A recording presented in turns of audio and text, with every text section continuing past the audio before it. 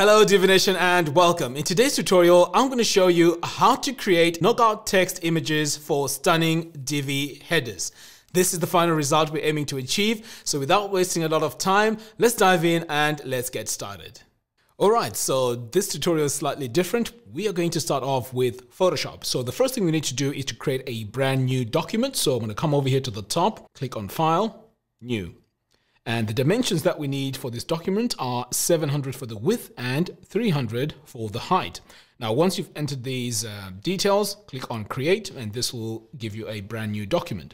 Okay, so now that we have this, the next stage now is to add a solid color to this transparent area here. And to do that, you want to come over here to the foreground color, click on that, and the color we need is 121212. That's just a very dark gray. So I'm going to go ahead and click OK.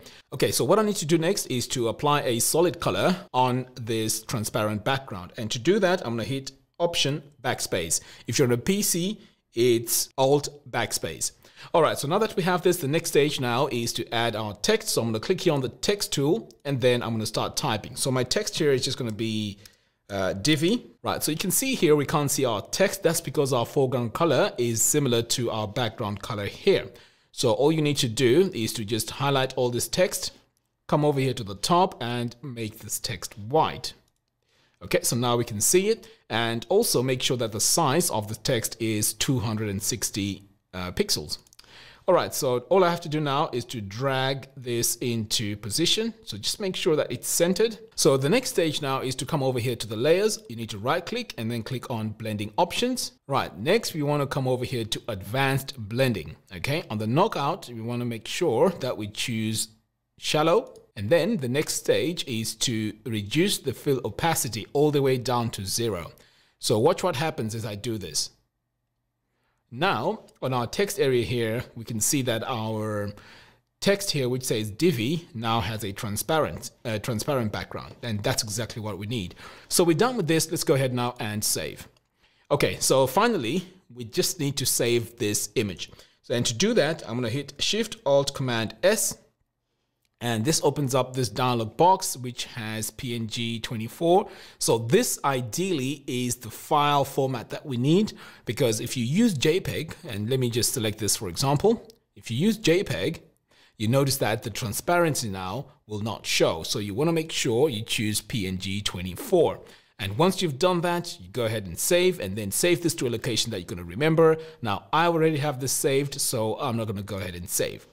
Okay, so I'm going to cancel that. The other way of also saving this file, once you've designed it, is to come over here to the top, click on File, and then click on Save. And then once you have this dialog box, you click this drop down, and then you choose PNG, just like that. Okay, so that's the other way to do it. All right, so now that we're done with Photoshop, let's move on to Divi and continue with our design. So I'm just going to close this. I won't bother saving this. Okay, so now that we're here in Divi, the first thing we need to do is to create a brand new page. So we're going to come over here to Pages and click on Add New.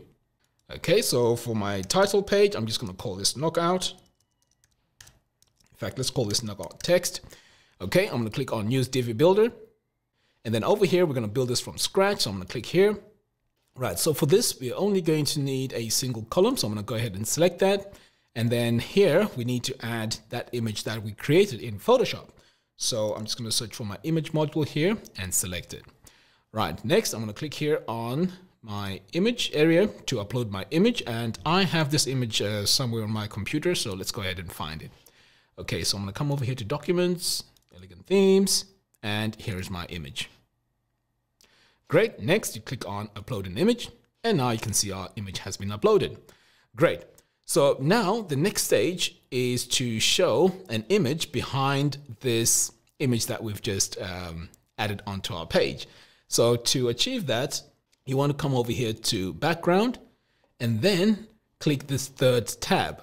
So this is where we need to upload our image. Now, this image that I'm going to upload can be any image that you want to show in the background here. So I'm going to click this plus button, and I have an image here of this beautiful sunset.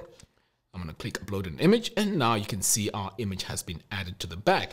But we're not done yet, because the next stage now is to add a parallax effect. So I'm going to click here on yes, And the parallax effect here is going to be true or CSS. It doesn't really matter, whichever you go with. So I'm going to select CSS. Now we need to do some final adjustments to this. So I'm going to come over here to design alignment. So we want to make sure that this is centered.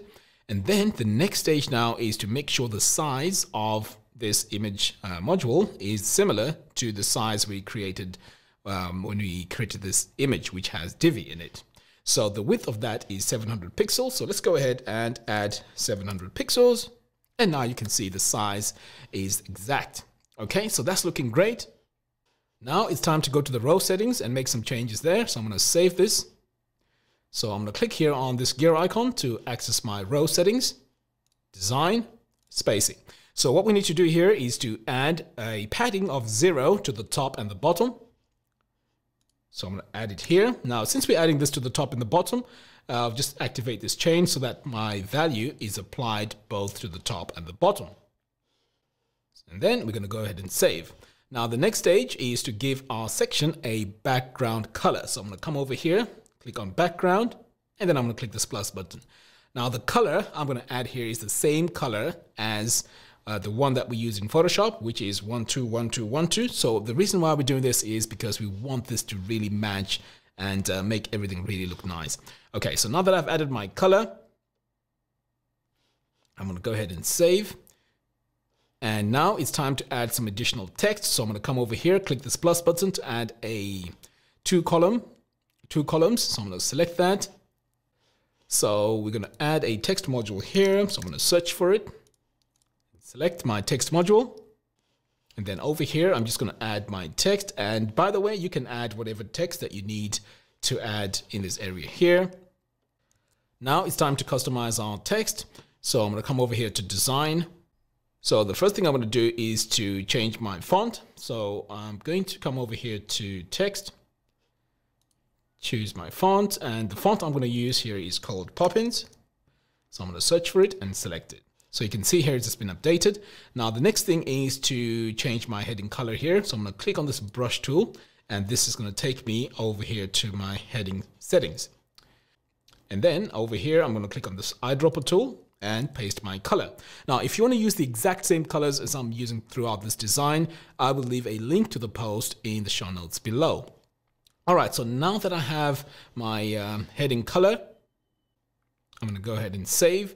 Now you can add this, to the right column if you want to. So it doesn't really matter where you add this text module. Okay, so what we need to do next is just to save our page and then exit the Visual Builder so we can do the final preview. So I'm going to click here on Exit Visual Builder, and you can see here as I'm scrolling, our knockout effect is actually working. So if you want to use any shapes to achieve the same design, it's actually quite straightforward. All you have to do is to go into Photoshop and make sure you cut that area out that you want your background image to be transparent on. So you do all the work in Photoshop and then you bring all your designs into Divi, and that should work pretty much the same.